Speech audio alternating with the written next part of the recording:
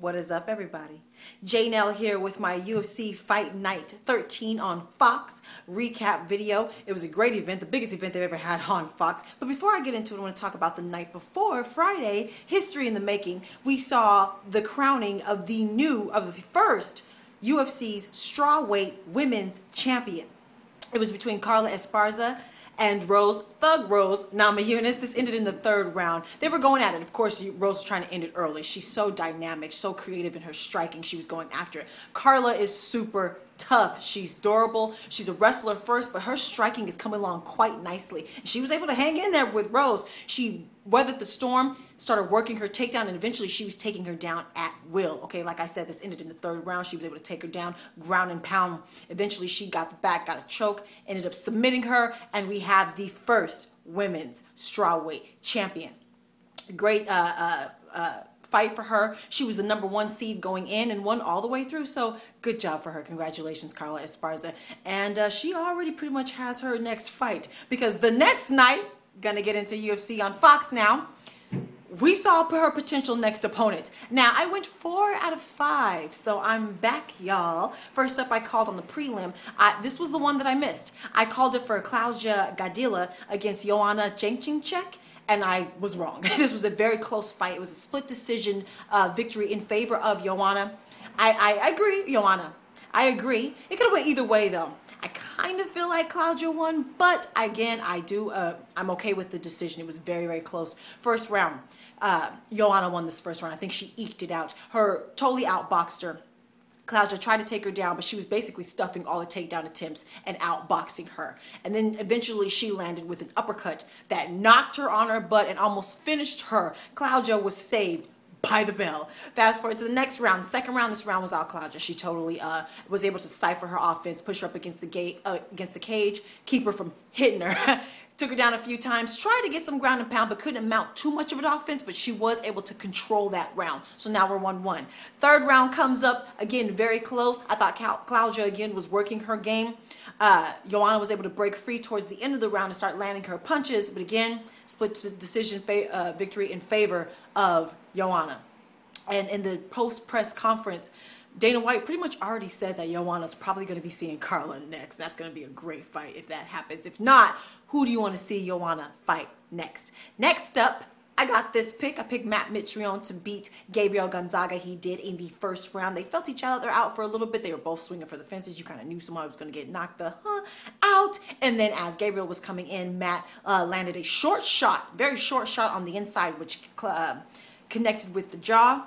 Knocked him on his butt, got on top, ground and pound. Looked like Herb Dean stopped it, but not quite yet. But Matt kind of backed up a little bit. Then he came in with one more shot that really clocked him. Ref stopped it. Good stoppage. Good win for Matt Mitrione. He was ranked number 14, I believe, so he's probably going to climb up in rankings after this. Who would you like to see Matt Mitrione fight next? Next up, got this pick too. And I said that if Alistair Overeem lost, this would be the last time that I picked him. It will not be the last time that I choose Alistair Overeem. He beat Stefan Struve in the first round. Okay, they were going back and forth. Looked like Alistair was having a problem getting inside those long arms of Stefan, trying to get to him. Didn't really want to fight standing up. So he went for a takedown. It was a beautiful takedown. He kind of drug him down, twisted in the air, landed on top in his guard. And Stefan is very good on the ground off of his back. He had his knees in Alistair's chest, which made it hard for Alistair to get to him. But he was still clocking him with some heavy shots.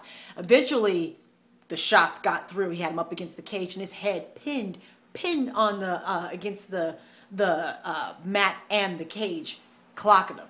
Nothing but face. Referee stopped in. Good stoppage. Good win for him in the first round. Who would you like to see Alistair fight next? Now, co-main event. I thought this was going to be super close. I got this pick as well. However, it was not close at all. I called her for Junior Dos Santos against Nate Diaz, and not only did he win, he whooped Nate's ass for 3 rounds. Tore him up. I pretty much called this pretty well. I said that Nate was susceptible to leg kicks, and that he's kind of flat-footed, stands in front of you. If you kick that leg, you could take away a lot of his mobility very early. And that's exactly what Junior did. You could see the results of that in the first round. By the end of the first round, Nate was lifting that leg up, not putting much weight on it. There was already bruising. He had already done the damage.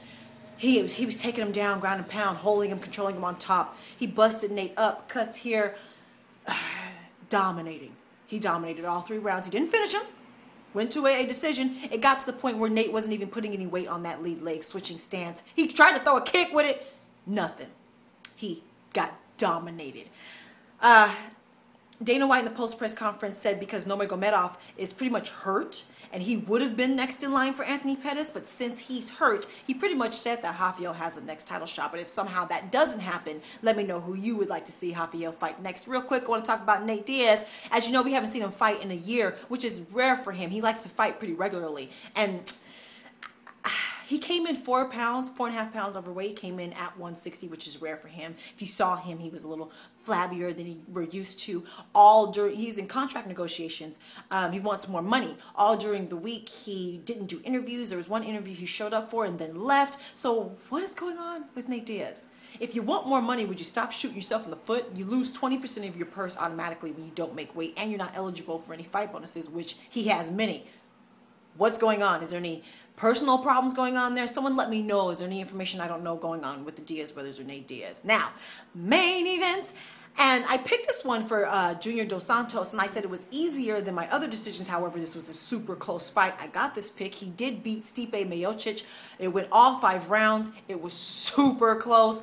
Heavy hitting. They were throwing bombs the whole 5 rounds. Let's get into it. The first 2 rounds went to Stipe. He totally controlled the pace, walking him down, holding him up against the fence. Junior was frustrating me because he kept his hands down, especially going out of the transitions. Stipe was clocking him, getting in and out of the transitions from the dirty boxing up against the fence, trying to take him down. Stipe kept clocking him in transition because he kept his hands down. I'm like, Junior, stop. I hate when fighters do that. Busting him up, landing rights, controlling the pace, combinations. He busted Junior up in those first 2 rounds. Both lips swollen, eyes swollen, blood. Cut him up. He was winning this fight, first 2 rounds. 3rd round comes. Ooh, how one shot can turn the tide. Going at it. And you could see in this 3rd round that Stipe slowed down tremendously. You know, this is his first time. He's been in 5-round fights before, but he's never actually gone all 5 rounds. This was the first time. I said that Junior's experience would probably carry him through. Plus, against he had a higher level of opposition than Stipe. I think it was the experience that carried him through. Junior got his 2nd win. Stipe did not. Eventually, halfway through the 3rd round, Junior landed a right or left that knocked Stipe on his ass, almost KO'd him. He was able to get up, though. He was able to weather the storm. He was able to run away. There was hands to his side, mouth open, turning his back to Junior. He was almost finished. He weathers the storm, lands a couple of shots himself, comes back at Junior. I'm telling you, these 2 men were going at it. But Junior took this 3rd round. 4th round comes. Junior has more left than Stipe. He's outboxing him. He had been working those body shots the whole fight. I think they actually started to show here. Stipe was visibly tired, like I said, holding his mouth open, hands down, and Junior just outworked him. More activity, landing harder shots, and he did this in the 4th, and he did it even more in the 5th. Went to a decision. All 3 judges gave it to Junior Dos Santos. Crowd kind of booed a little bit. I agree with the decision. Junior won the last 3 rounds. And that one shot where he knocked him down, he opened up Stipe's face almost as much as Stipe had opened him up in 2 rounds. Great fight for both of them. This is a great fight for Stipe. He's probably going to climb in ranks, or actually he's ranked number 4, so he really can't go too far. But his stock definitely rose with this loss, and they're probably going to fight again. I don't think he's going to get a title shot off of this, because again, this was a closer fight than I think most people thought. The Verdum-Cain-Velasquez fights in June. That's plenty of time. I think JDS is probably going to have to fight again before he gets a clear number 1 shot. Let me know who you think JDS should fight next, and Stipe. Let me know your thoughts on this event, any injury updates. Talk to me. Take care. Let me know about Carla's win as well. Talk to me. Take care. And goodbye.